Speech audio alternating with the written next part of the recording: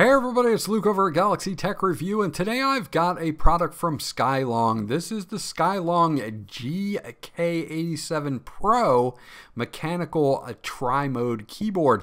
This is an interesting keyboard that you can hook up either by Bluetooth, USB dongle, or a USB wired. It also has a 1.7-inch TFT LCD RGB display that will give you information like a clock, date, how your battery life is doing on the actual keyboard. And you can also upload GIF animations or static pictures as well to this screen. We're going to dig into it now, and I'll be right back.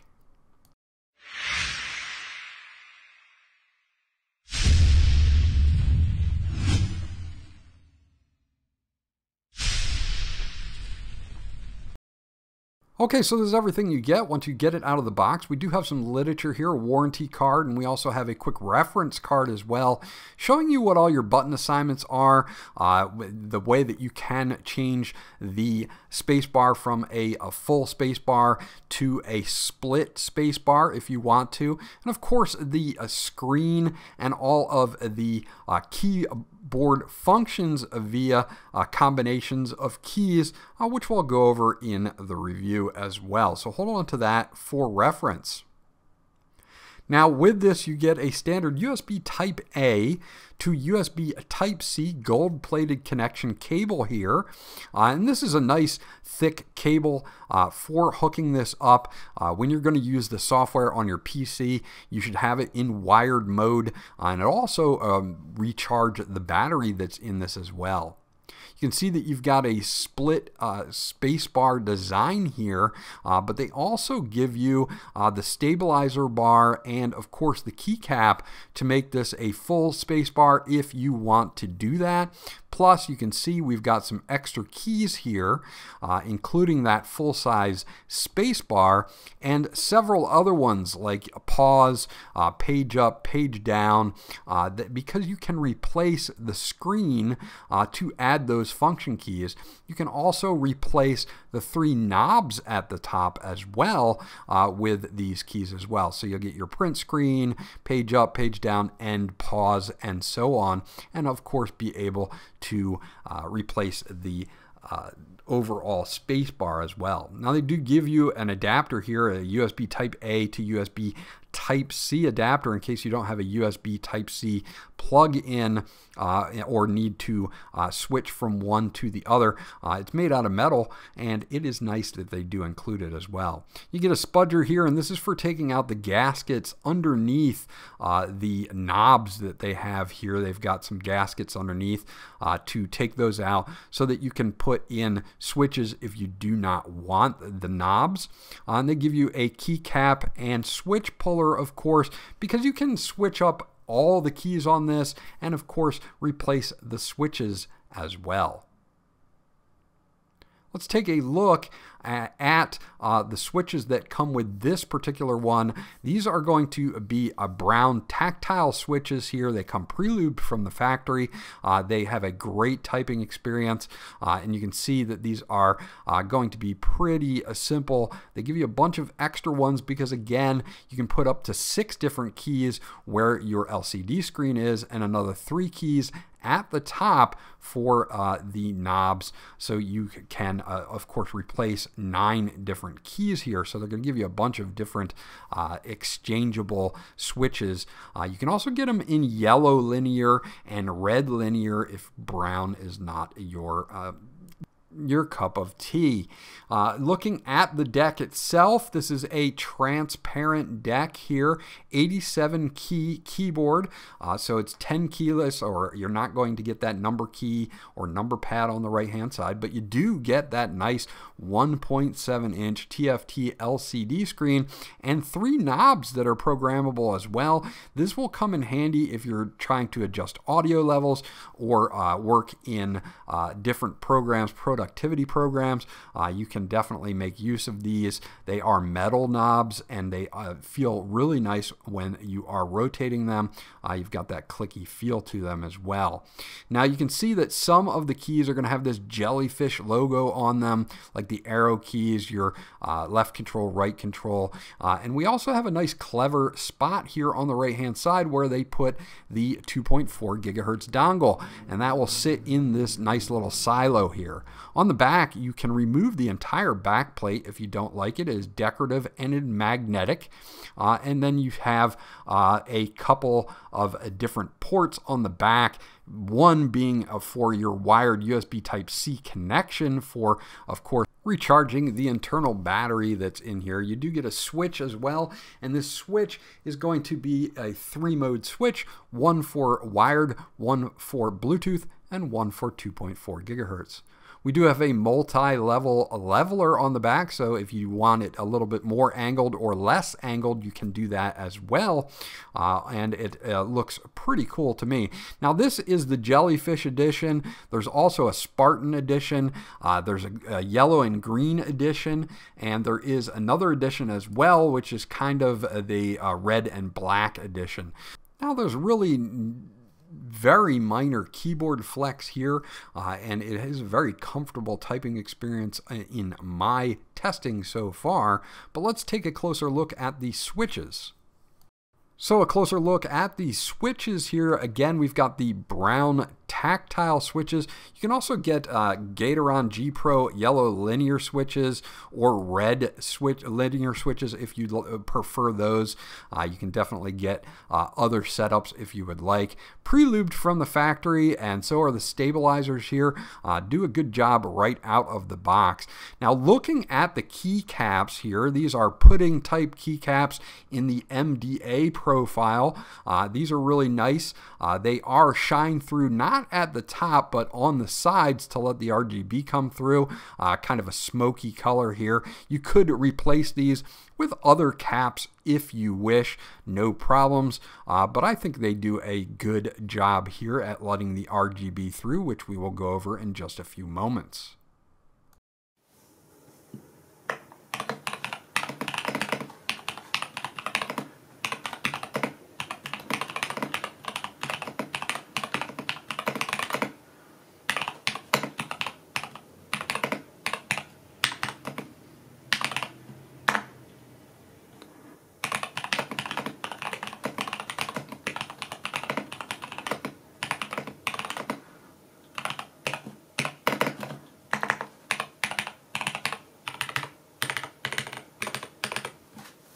Now, of course, one of the cool things here is this display. It's a 1.7-inch TFT LCD display.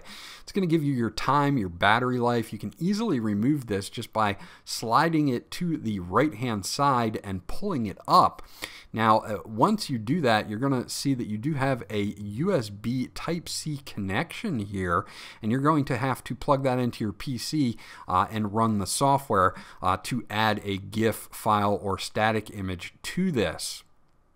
A little bit more on that in a moment. On the bottom, you can see it's got some pogo pins here, and they line up with these, which can be removed again so that you can put extra switches up to 6 for your normal page up, page down, end, home, and all of those keys that you would have on the right hand side. So easy to just use a switch puller to pull out these 4-pin switches and put in the switches that you get in the box.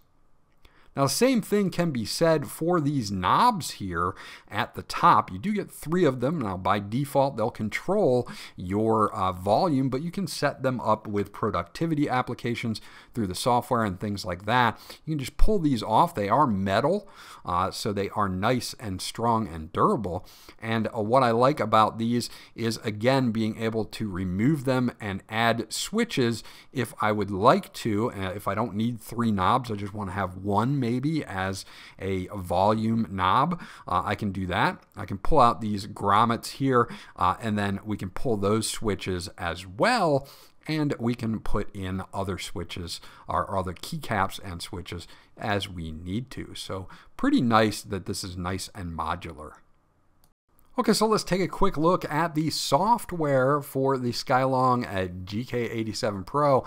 You can see here we can go per key for lighting effects and of course for function as well. So if we're looking to change these to maybe media keys or number keys, we can do that. System keys, mouse commands, and of course macros, which I'll show you in just a few seconds. We can do that as well, and we can do it per key. We can also disable those keys and everything like that. So there's a lot to be said here for customization if we need to do it. We also have LE files here, and we can load these up if we want to. If we want it to be a full blue lighting, we can select that. We can select magic waves, and there's tons and tons and tons of these that are built in. As you can see, it just keeps going and going and going. If I want something for LOL or a Dota, I can set these up very quickly on the fly.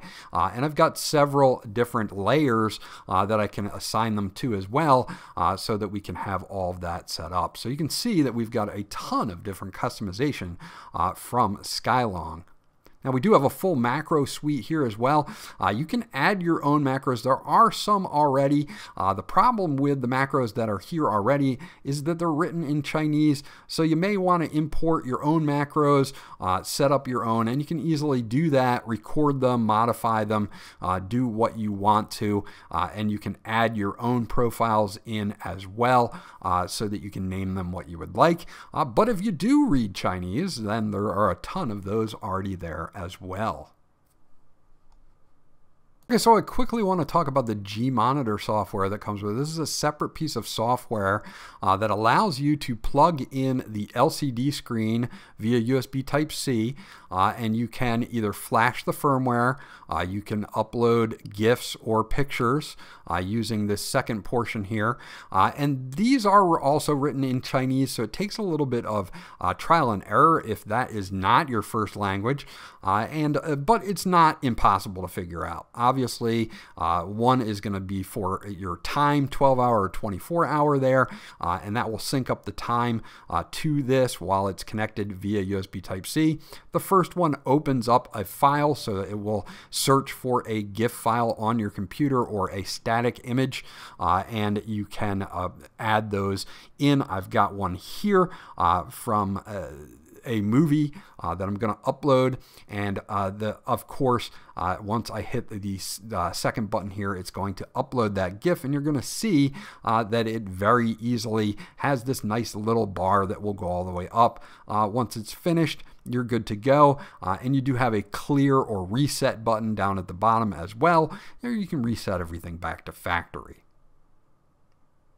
And you can see once you do that, then there is my GIF. It's up there. I can use it whenever I want to. I can switch back and forth from the GIF to the information center with a keyboard shortcut. Okay, so I've lowered the lights and I've turned this on in Bluetooth mode. You can see that the number 1 key is blinking blue here, and you can use the function key, which is right next to your arrow keys, and you can hold the function key and the 1 key, and it'll blink blue and red, which means it's in pairing mode, which means I'll be able to pair this to any Bluetooth device that I want. Now I can pair number 1 and number 2 to 2 different Bluetooth devices, and if I change this over to the number 3 section here, the third one for 2.4 gigahertz wireless, the same thing will happen. That will blink green, and I can hold my function button down and the 3 key down, and I can put that in pairing mode to pair to the USB 2.4 gigahertz dongle. So that's pretty easy on how you get everything set up wirelessly and connected very quickly. You can also hold down the function and menu key. The function key, again, right next to your arrow buttons. The menu key is one away from that, so you're going to skip a key. If you hold that down, that's going to bring up these red lights. That means the keyboard is locked out, and you're going to see that we do have bunch of different options here on the LCD display. You can reset everything back to factory, and you can navigate through using the arrow keys or the enter key or backspace key to get out. You can set your date and time. You can set the brightness of the LCD screen itself. Use the left and right arrow keys to navigate through there. There's also a theme and style, which we have here, and they haven't done a lot with that yet. Hopefully in firmware updates they will.